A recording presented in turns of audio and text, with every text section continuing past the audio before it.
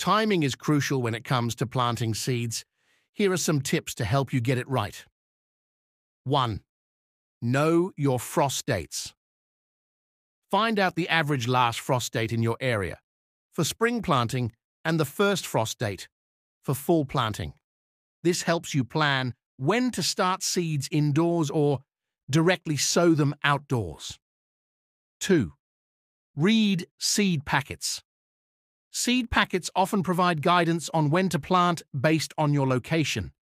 They may suggest starting indoors a certain number of weeks before the last frost date or direct seeding after the last frost.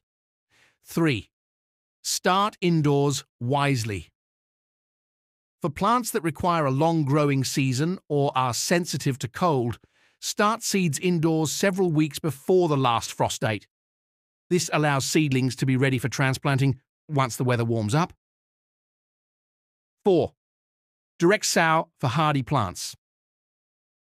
Some seeds, like root crops, carrots, radishes, and certain herbs, basil, cilantro, are best sown directly into the ground as they don't transplant well.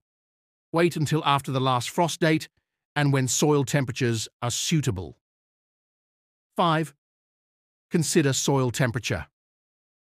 Seeds germinate best when the soil temperature is right for them. Use a soil thermometer to monitor soil temperature and plant seeds when it's within the recommended range for each type of plant. 6. Check moisture and weather.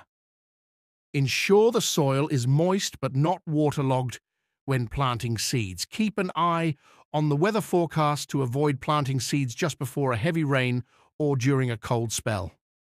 7. Succession. Planting.